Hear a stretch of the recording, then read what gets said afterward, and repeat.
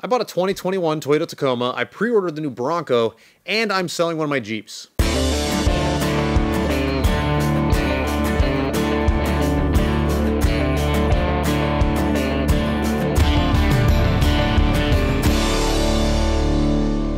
This all started a little over a month ago when I pre-ordered the new Ford Bronco. I think that on paper, this is the best 4x4 that you can get from the factory ever. You can get 35s, you can get lockers, all from the factory. And the one that I put together was a 2-door blue Sasquatch package that has lockers front and rear. And from the factory, it comes with 35s. And that means that I'm immediately going to bolt on 37s without having to modify anything. That is outstanding. But there's a huge catch. If you didn't order these almost immediately, you're gonna be waiting for a really long time until yours shows up.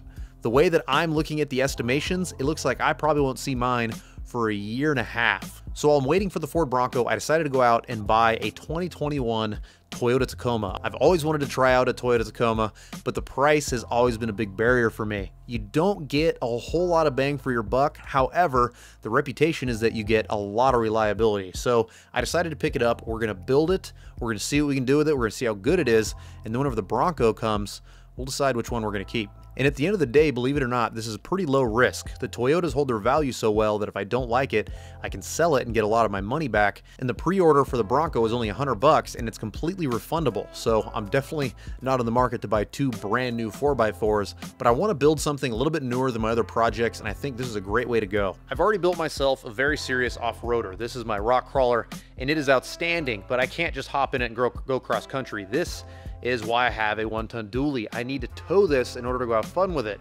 This is gonna be fun when it's finished, but I would never just hop in it and go cross country, which is what I need. I wanna build something that I can just jump in, I can comfortably go cross country. If I'm gonna go on just a solo trip, go down to the Rubicon, something like that, this will definitely not fit the bill. Plus, the reliability of older vehicles is just not the same as you can get out of something modern. This is going to be a great cross-country rig, and I'm gonna be able to fit my whole family in there, and we're gonna have put all of our gear in there, and this is gonna be outstanding. But this Land Rover is the opposite of nimble. I've built this to be the ultimate overlander, and that comes at a cost. That cost is weight. This is probably gonna be 6,500 pounds or so empty when it's all said and done. So this is definitely not that nimble off-roader that I just want to hop in and go have fun with. This is where the Toyota Tacoma comes in. All off-roaders, including this truck, have a series of strengths and a series of weaknesses, and like everything I build, I'm just going to play super hard into the strengths, and I'll address the weaknesses the best I can, but I'm not going to try and take my 1-ton dually truck and turn it into a little trail rig. It's not a trail rig, so there's no point in me building it like one. This Tacoma, it's not a tow truck. It is a trail rig. It's the perfect size for it. It's narrow, it's nimble, it's much lighter than a full-size truck, and I'm just gonna play super hard into the strengths of this truck.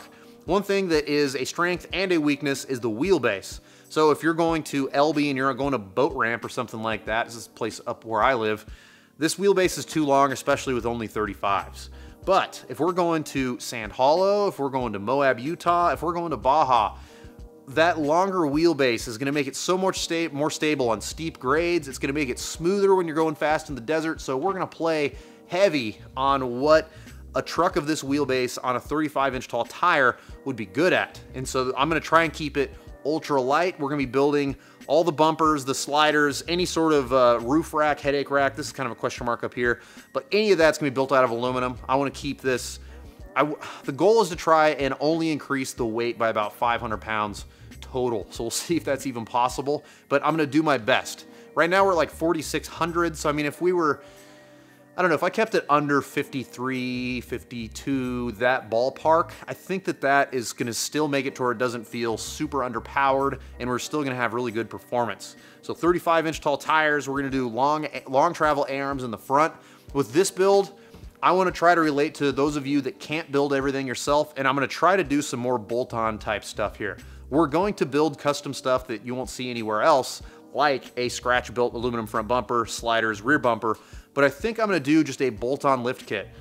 I'm going to search around. We'll see. If I can't find a manufacturer that wants to work with us, because these lift kits are crazy expensive, then we'll build our own A-arms, but I don't want it to come to that. I would rather find a good company that already has this dialed in, and we can just bolt on a bunch of great parts and have fun with it really quickly. Also, I don't think I mentioned front locker or gears yet. We're gonna do 529s, front locker. It has a rear locker already, which is great, but the kind of things that I wanna do with this, we're gonna need a front locker.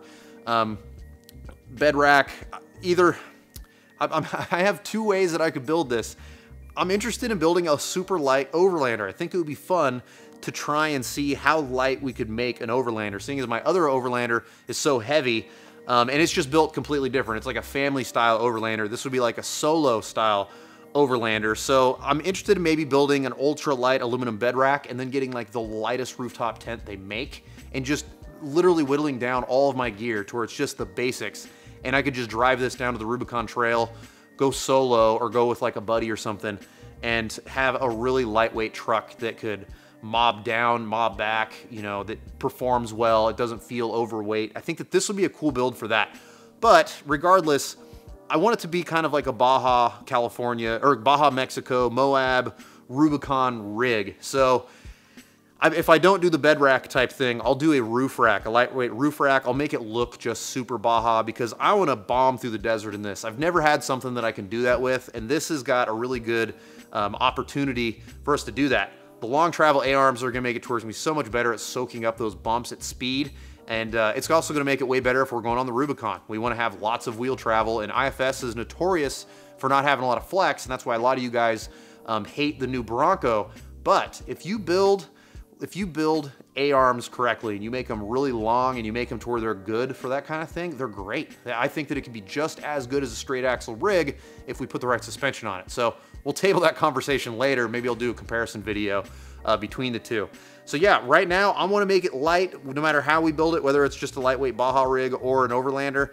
And I want to do 35s, we're gonna do a locker, we're gonna do gears, we're gonna try to bolt on some stuff so I can relate to those of you that just wanna find good parts you can buy. I'm gonna build a bunch of custom stuff for those of you that come to this channel because you like seeing the metal fabrication. And all of you that have been asking me to start working with aluminum more, I love working with aluminum. It's really expensive, so in a lot of cases I don't do it, but on this rig, it's gonna be covered in aluminum. Probably gonna do aluminum skids, just aluminum everywhere. So this is gonna be an interesting project. It's gonna be something I've never built before. I've never built something that's gonna be great in sand, and we're gonna test it. I'd like to jump it a little bit. I don't wanna get too crazy. You're not gonna see me doing 100-foot jumps or anything, but I do wanna get some air, and I do wanna see what that's like to just go fast in the desert. Many of you who watch the channel regularly, I'm sure are wondering, when is Nate gonna get started on that Diesel Liberty project? Well, here's the sad update of the Liberty project. It is not gonna be a Liberty project anymore. It is gonna be sold. I'm gonna put this up for sale on Craigslist today. And if you're watching this video, it's on Craigslist. In fact, I'll put a link in there because I'm sure some of you guys would want to at least see, you know, what I'm asking and see if it's something you would buy. But here's the reality. Putting this on 43s is a giant project. I mean, a giant, giant project. This would take up the bulk of what you see on my channel for a year and a half at least. And the cost to do a project this big, it was just gonna be absolutely unsurmountable. It was gonna be, I mean, I wanted to do rear steer, 1 tons, to be able to build the vehicle the right way and make it the way I wanted. It was gonna make it to where I didn't have a budget for these other projects that you see here, and it actually makes a lot more sense for me to start with a vehicle like the Toyota, not go as crazy, and the project's gonna get done way faster. We're gonna be able to have a lot more fun with it, and unfortunately, it's gotta go. This video feels weird. This is I haven't done one of these in a long time where I just talk and there's a cover a topic, but I feel like you guys deserve an update on all these projects. For those of you that are just like loyal subscribers that watch everything that I build and you watch all these videos and you ask questions all the time, I mean, this video is for you. It's to give you an update on all these projects. So right now we're gonna go through them all one by one. We've got this new Tacoma, which I'm really pumped about. It is not at the forefront of what I'm gonna be building. What I'm gonna be building right now is gonna be first the Land Rover Discovery. I wanna get that done because 2021 for me is gonna be the year where I wrap up loose ends, I button up projects, and I go outside way more, and I go and have adventure way more. I have felt so isolated these last few months because the tires that are on my TJ are not made for winter. I can't take them in the snow. They're made for rocks, which is what I love doing, but I also love snow. And because I can't take the TJ out and have fun with it, and the rest of my projects are all under construction, I can't go out and do the stuff I love to do, which is go off-road and share it with you guys. So this year, I'm going to change that. That's why I decided not to take on the Liberty project, knowing how big it's going to be. I wanted something that's already a runner driver, something that I can basically just put a lift and tires and bumpers on, and we can go have adventure whenever the opportunity arises. So no more of this sitting in the shop and just building all the time. I want to go out and have fun. So we're going to start with the Land Rover Discovery. We need to get it done. Tomorrow, I'm going to start on the air system. It is going to be a one-of-a-kind thing. I have some plans for the air system I've never seen before, and you guys are going to love it, I promise. So we're going to get this knocked out, hopefully in the next like 3 weeks-ish, 4 weeks maybe, and then we can actually get it on the road for real, and we can see if these axles are going to work. I'm not 100% certain that all this hodgepodge of parts is going to work. We're going to see once we test it. Then once the Land Rover Discovery is done, we're going to bounce back and forth between the Tacoma and the Jeep truck. The Jeep truck, honestly, it doesn't have a crazy amount that needs to be done for it to be an operable truck. The biggest, I just need to build this interior, which is going to be nuts. I've ordered stuff to do it. I've ordered the tooling that I need in order to build that dash. So all that's going to be coming. We're going to get this Jeep truck done. I'd like to get it done before summer, but if that engine and transmission don't work or whatever, then we're going to be building that TDI build, the high horsepower TDI, and we're going to be putting that in the Jeep truck. But regardless, I want this Jeep truck done by the end of the year. Like, no excuses. I want it done by the end of the year. Preferably by summer, but no later than the end of the year.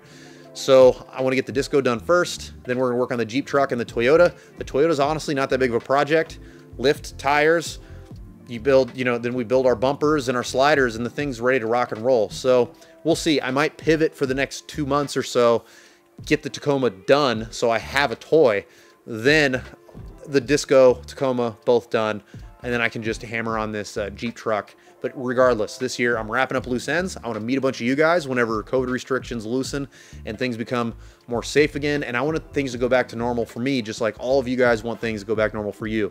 I miss wheeling with strangers. I miss high-fiving a buddy. It's all those little things you take for granted that I'm ready to get back to. So this year, hopefully you will see me outdoors way more, and many of you will hopefully see me at off-road events, and you will see me just having fun outside and doing the stuff that we all love to do. So if you enjoyed the video, give it a thumbs up. We don't do a lot of these. We just do updates every once in a while. But in the next one, you're going to be seeing me cutting, grinding, all the normal stuff. We're going to fab things from scratch. We're going to have a lot of fun, and I will see you then.